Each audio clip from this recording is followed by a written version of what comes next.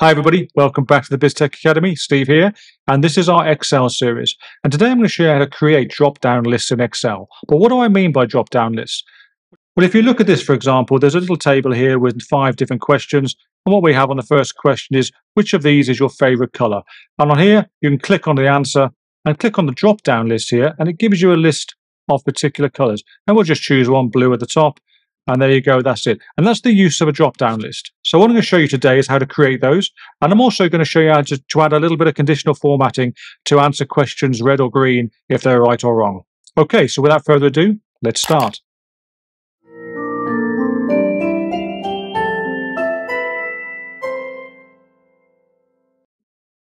Okay, so what I've done is I've cleared the color question here. And that leaves us with the color question and 4 other questions. There's a question about what to have for dinner tonight. There's a question about music, the Beatles or the Stones. There's a question about how many Dalmatians there were, and a question about what is the capital of Norway. Now you can see here that I've got 2 tabs. The bottom of the workbook here, questions, which is obviously this table here, and I've got the data, which is the answers. So you can see I've got the questions at the top here, and then you've got some answers around the colours. So a list of colours, list of dishes, Beatles or the Rolling Stones, various numbers for the numbers of Dalmatians, and different capital cities to choose one for Norway. And what we're going to do, we're going to create a drop-down list for each of these particular questions respectively. And how you do this, and we'll start with the color one. You click on the cell where you want the drop-down list. And then from your ribbon bar here, choose data.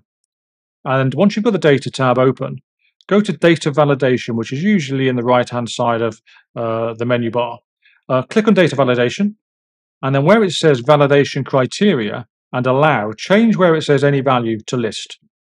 And what that will do is that will give you a different menu here. And you have also a section called source, and that is the data source where you want to create the list from. So you click on that, and then you highlight the data. So for this particular one, this is about the colors question. We go to our data tab. We have our question one here with our colors. We highlight the range of colors, and then we press OK. And then what we have here is we have a list of colors, and we can choose whichever one we want. For example, go back, choose another one if you want, doesn't really matter. We'll do this one more time. So choose a dish for dinner tonight. So again, data validation from the data ribbon. Where it says validation criteria, choose list.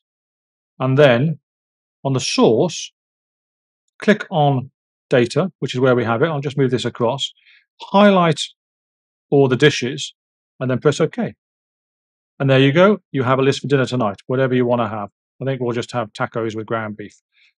So what I'll do now is I'll just fill the other 3 in quickly, and I'll come back and show you how to use conditional formatting for the right and wrong answers for the last 2 questions. Okay, so I've added all these other filters in. So we'll just fill the first one in Beatles or Stone. It's a difficult question, and I'm sure that many of you will disagree with me, but I'm going to go with the Beatles. And then we have these other ones, how many Dalmatians and what is the capital of Norway? And you can see we have the drop-down menus. So here we have a list of numbers for the Dalmatians. And then for the capital cities, we have a list of capital cities. I've already done the conditional formatting for the Dalmatians. So for example, if we choose a number here, now we know the answer is 101, 101 Dalmatians. So I'll click that, and you can see it then becomes green. If I'd have chosen a wrong number, 99, it will go red. And it then gives you the opportunity to highlight very easily what is good or bad or wrong or right from the answer. We'll just get that right again. So to do this, to apply this conditional formatting, you click on the cell, and you have to do 2 particular commands. We'll go to our Home tab, and we'll go to conditional formatting here in the middle. And under conditional formatting, press New Rule at the sort of almost 2/3 of the way down. And that will open up a little box here. And this box has a number of areas. And where it says style, go back to the classic style. And then where it says only format top or bottom rank cells, which is a type of conditional formatting, click on that and go to the bottom to where it says use a formula to determine which cells to format. And we're going to click on that.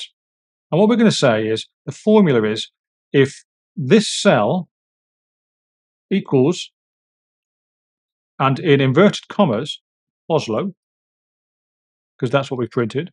If it equals Oslo, then we want it to go green. Okay, and we're going to press OK. And that will put in that cell, behind that cell, the conditional formatting that I hope, when I click Oslo, turns it green. Okay, great. But if I turn to Stockholm or Helsinki, it doesn't go red, it stays as white. So I've got to put another condition in there to make that happen. So what you would do, you'd go back to conditional formatting, and you would go back to new rule, and you would go back to your classic. Then you want to click where it says specific text and choose no blanks. So if there's no blanks, we want it to be red. So we've already put a condition in place that says if it's Oslo, go green. But now we're putting a condition in place below that other condition that says if it's not blank, so if it's anything else, make it red. And now we'll try it. So let's go back and let's try Oslo. Okay, Oslo is green, great. If we now try Stockholm, so Stockholm is red because it's not Oslo. Helsinki is red, London is red, Tallinn is red. But more importantly, if we delete anything from this cell, so we haven't chose the answer to the question yet, we'll go back to white. And we can check this. So if we go back to conditional formatting, manage rules, we can see the two rules. So if I just extend this, you can see we have one rule that says if it equals Oslo, if the cell equals Oslo, go green. And it says if the cell does not contain a blank value, go red. What you can do is you can actually change the order of these. So you can see if we highlight the bottom one and click the up arrow, it removes it above. Now, if we do that, you'll see that it will take the action first. So if we take Oslo now, it will go red. We'll just undo that because we don't want it in that order. So we'll just check again, Oslo, green, Helsinki, pink or red. And if I undo it, it's white. Okay.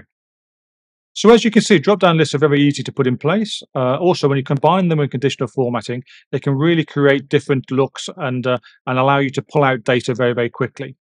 Okay, that's it. If you'd like the video, please give us a thumbs up, subscribe to the channel and press the alert button. Excel videos every Tuesday and Friday. In the meantime, thanks again for watching and I'll see you soon. Bye-bye.